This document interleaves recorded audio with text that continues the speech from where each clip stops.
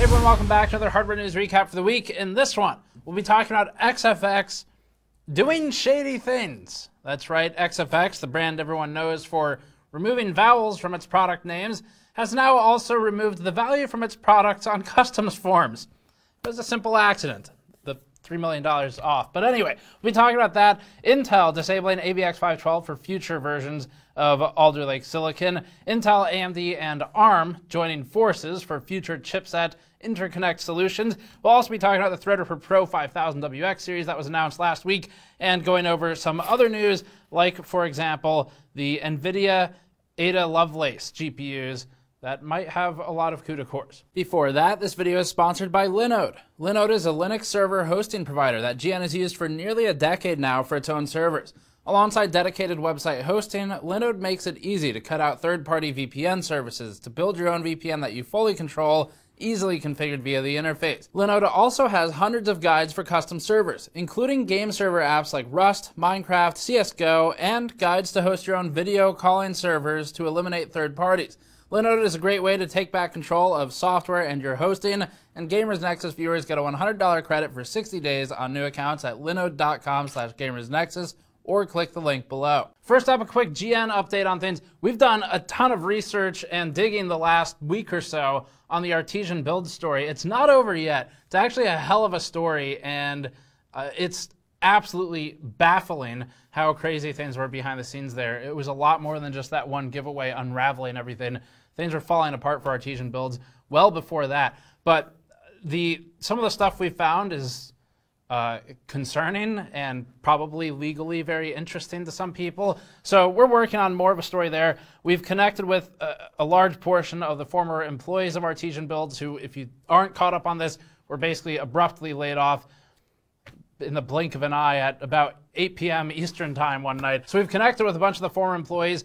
A good portion of the people we met with have very promising futures already locked in with some of their own endeavors and projects that hopefully we'll be able to report back on sometime soon. And for those who have reached out to us, we've been building a spreadsheet that we're planning to share with some of the manufacturers who are hiring in the industry to help some of the talented people from Artesian builds land at a place that is run by more competent leadership. Oh, and there's the reroll. Not particularly competent is probably the nicest way we could describe the leadership that drove the company into the ground. Anyway, we've got a ton of details, and it's a fascinating story. Can't wait to share it all with you, but it's going to take a lot of storyboarding and building, just like with the Newegg stuff. But just the reason we're putting this update here is because this is sort of what I used to do on more the game side before we pivoted really hard into hardware testing, and I've always found it fun to do research and reporting and putting together the story and figuring out what exactly went wrong or what happened or what is happening. We did that with Newegg, and it sort of reawakens that interest, and now we're putting together another big story on what happened with Artesian. This isn't obviously taken away from any of the testing. We're still publishing reviews and all that stuff, but we're going to dot some of these pieces in throughout the year as more of a journalism slant and less of a testing-focused one. So we're really enjoying it as a team. It's a little bit mix of creative and reporting and objectivity and subjectivity, so really fun to work on, and you'll have more of that to look forward to. Anyway, if you want to support this effort and the many others that take a completely different approach to content creation, you can head over to store.gamersnexus.net and grab things like our PC building mod mats. You can also get mouse mats like the red and black HUD design. That's one of our newest designs on the store, or the long-standing blue and black wireframe mouse mat on store.gamersnexus.net. Okay, first major stories for the week is going to be XFX potentially doing something illegal or, at best, really shady. So XFX, of course, is a video card partner of AMD's, famous mostly for making the Thick with 2 C's. Yes, that's a real video card name. And the Kick and the... not really sure how you're... SWFT. So XFX's China branch recently had 5,840 video cards seized by the Chinese government customs authority, the port authorities in Huanggang, China. And the Chinese customs authority claims that the value of the products in transit was actually $3 million higher than the declared value on the customs forms. Now this, if you look at it at face value, might look bad, but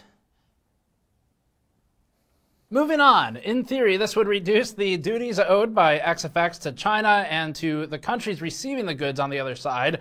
Here's one of the photos actually from the Chinese Customs Authority showing the XFX. We're not sure that name is appropriate for a video card actually. Oh wait, it says kick. That's a Q. Got it. Okay. Now unless XFX saw Artesian's tax woes and thought, hey, tax fraud sounds like a pretty good idea right now, there is another possibility. The website My Drivers noted that XFX has apparently previously sold GPU inventory from mining companies to consumers as new product.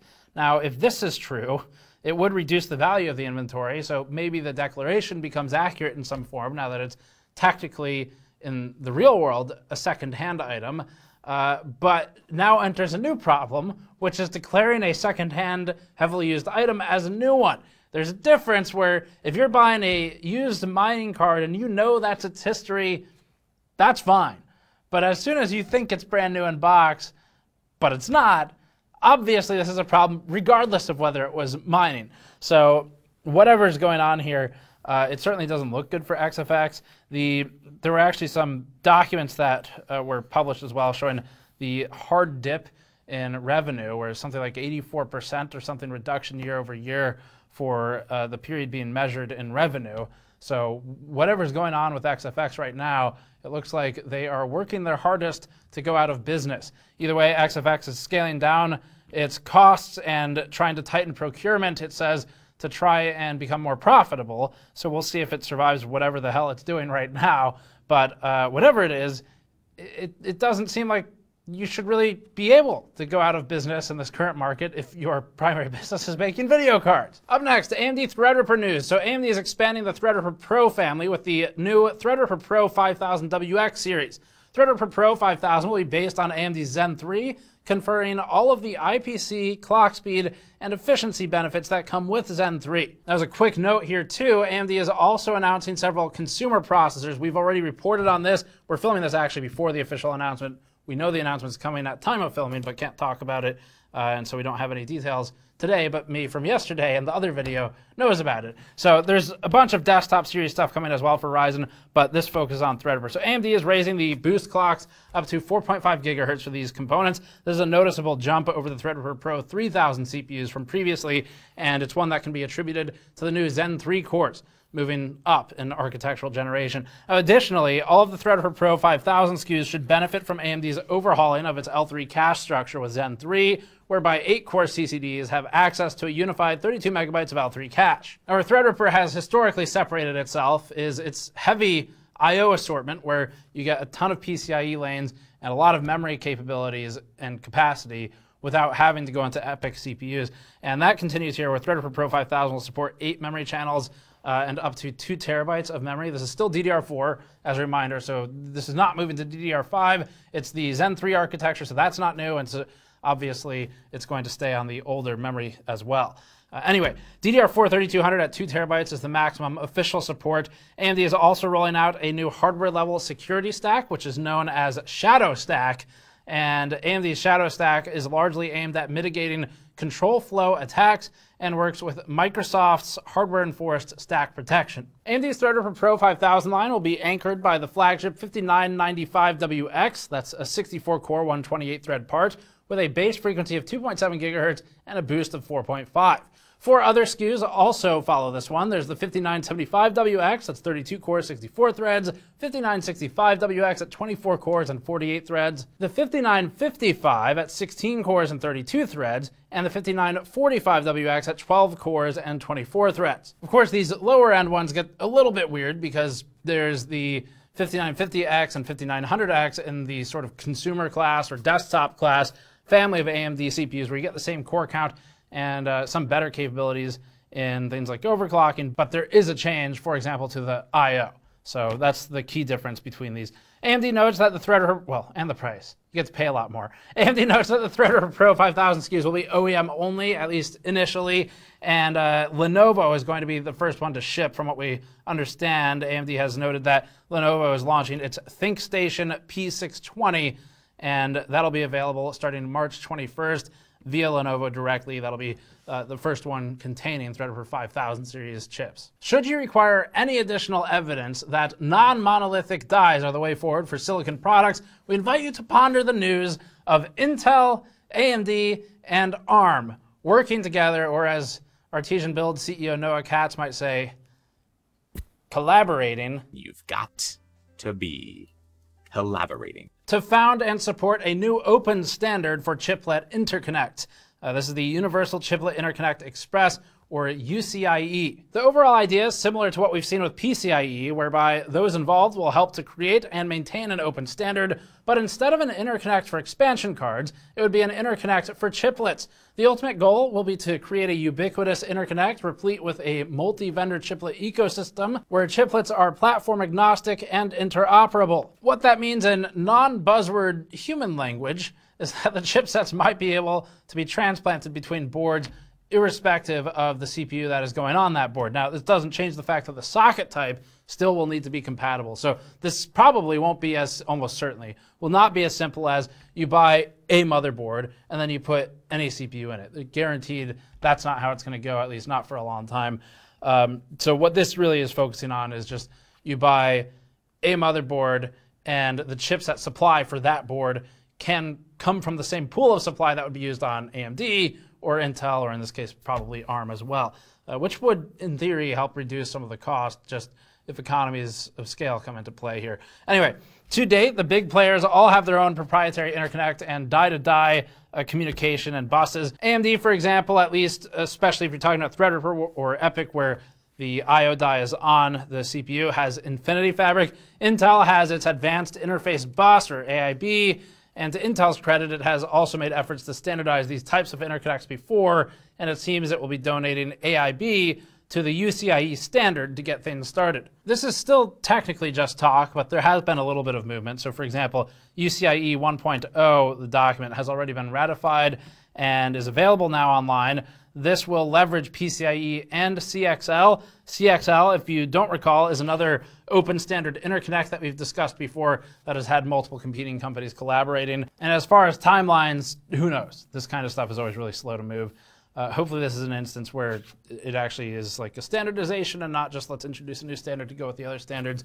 But since this is basically all of the competing companies, at least in this space, probably there's some hope that it won't just muddy things. Up next, the controversial saga of AVX 512 support on Intel's Alder Lake has come to an end, as Intel has elected to disable AVX 512 entirely for future Alder Lake CPUs.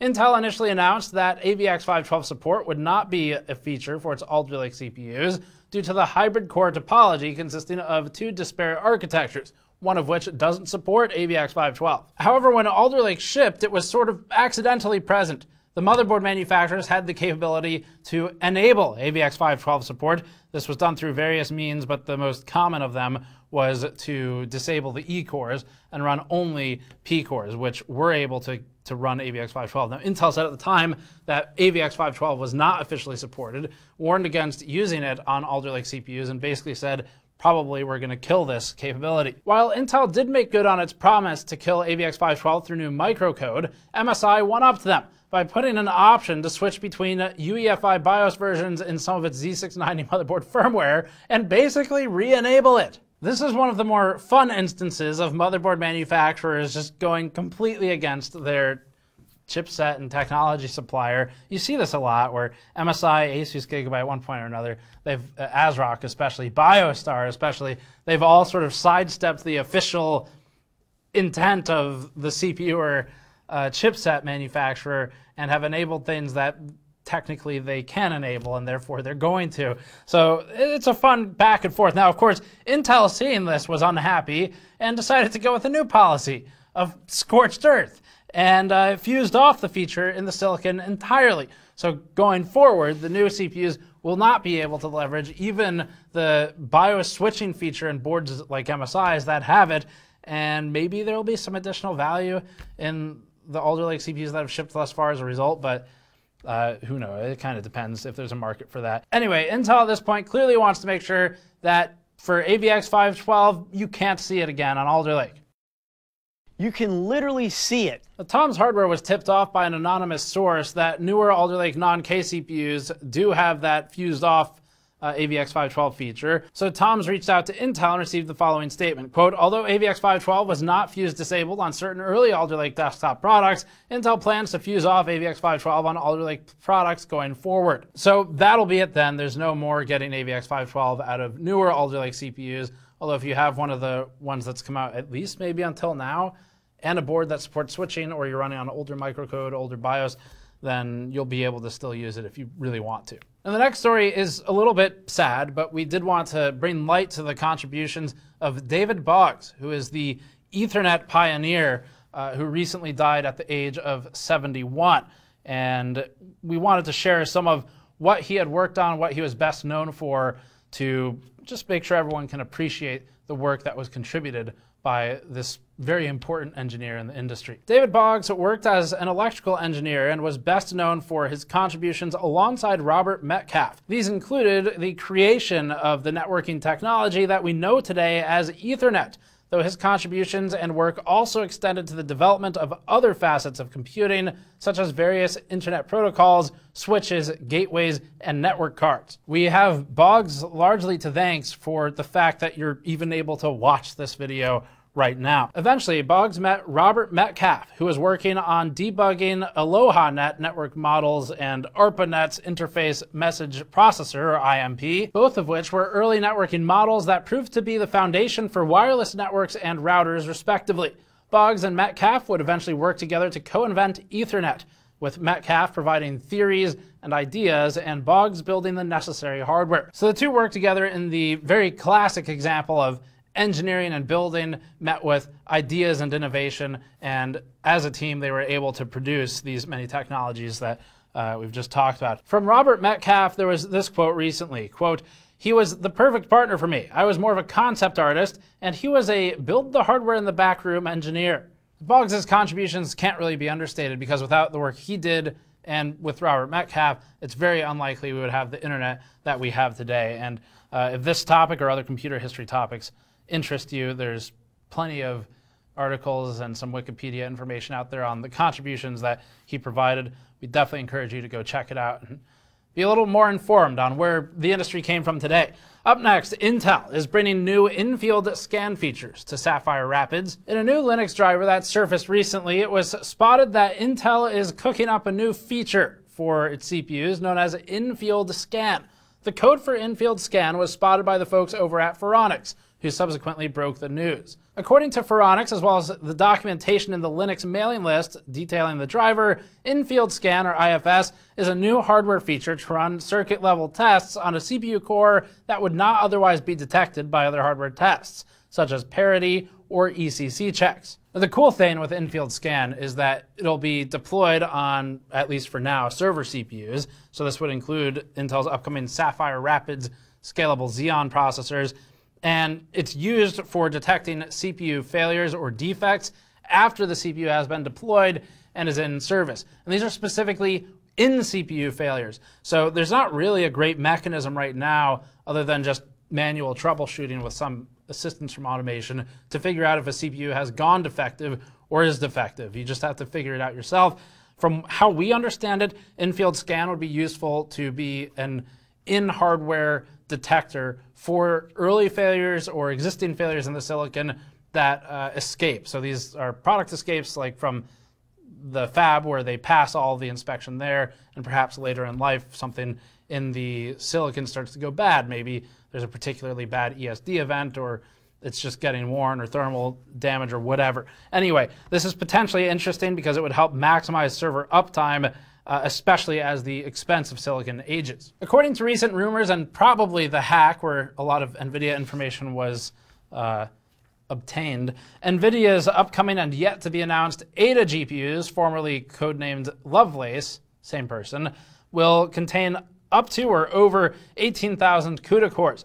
Now, Ada has not officially been announced yet. It's supposed to be the successor to the Ampere GPUs. That would be the RTX 30 series, and Ada would likely be RTX 40 series, assuming GeForce cards ship on that architecture. There's only been a couple recently where Nvidia has skipped an architecture to ship GeForce cards under something else. But likely we'll see this both in scientific computing first, and then gaming later after that. A supposed AD102, or likely an RTX 4090 or a Titan or something, could feature as many as 144 SMs, if this information is accurate, which would translate to over 18,000 CUDA cores across a single die, assuming the same sort of CUDA per SM assignment that we have today. For comparison, a fully enabled GA102 die hosts 10,752 CUDA cores. Elsewhere, a supposed AD103 die could offer up to 84 SMs, which would maybe be the current equivalent of a GA102 3090 Ti, if that ever happens. Late January, remember? The RTX 3090 Ti. An AD104 and AD106 solution could offer in the range of 60 SMs and 36 SMs respectively. Now, as for SM layout and CUDA cores, a couple important points here. You can't really like for like compare CUDA cores between architectures. There are efficiency upgrades that make them just really incomparable, at least linearly. You would need to know more behind what has changed architecturally. Additionally, for the SM layout, we don't know what's changed there. So there might be differences, there likely are, to the tensor core presence, the RT presence, the percentage of the SM that is constituted by FP32 or floating point 32 capabilities versus FP64 versus the RT and tensor capabilities. Additionally, there's been a rumor that Nvidia's Ada GPUs could have L2 cache sizes 16 times what we're currently seeing with Ampere. The rumored AD102 die would have as much as 96 megabytes of L2 if this is the case, while the smaller silicon would offer L2 caches between 64 and 32 megabytes. This may be something of a response to AMD's Infinity Cache approach for its RX 6000 series, but you start getting into architectural differences there where other factors matter more than just comparing cache to cache. You do have to factor in how the GPU actually works. It could also be that NVIDIA is sort of ramping up towards maybe an MCM approach in the future and trying things out. Now, finally, MSI has gotten some ideas recently. It's probably just heard of the brand new Microsoft Xbox One console and has decided to make its own Trident S. That's okay. That's a little on the nose, MSI. Anyway, the Trident Series S 5M PC is apparently a PC aimed at cloud computing and gaming. Anyway, it's supposed to make use of an AMD APU with a choice between AMD's R7 5700G, R5 5600G, or R3 5300G, all of which leverage Radeon graphics in the Vega family, but vary depending on the SKU. MSI boasts that the Trident S is a 2.6-liter chassis. It therefore does not have room to add a DGPU. The Trident S5M also uses an unspecified B300 chipset-based motherboard, which apparently houses two M.2 2280 SSD, at least slots, if not SSDs themselves, and an additional 2.5-inch SSD or laptop hard drive bay. The machine will come equipped with two DDR4 3200 MHz SODIMM modules with support for up to 64 gigabytes of system memory. We'll put the I/O capabilities on the screen in case you care, but there's also Intel Wi-Fi 5 and Bluetooth 4.2 support, rounding out the connectivity options for things like controllers and obviously internet. We haven't seen pricing for the MSI Series S Trident yet. We're looking forward to see if, I'm actually not sure if there's a design patent on the look of the Series S, the one by Microsoft. Maybe it's not close enough or confusingly similar, but anyway, just MSI doing MSI things. We look forward to the MSI Trident S refrigerator in the future. That's it for this one. Thanks for watching. As always, subscribe for more. You can go to store.gamersnexus.net or patreon.com/gamersnexus to help us out directly, and we'll see you all next time.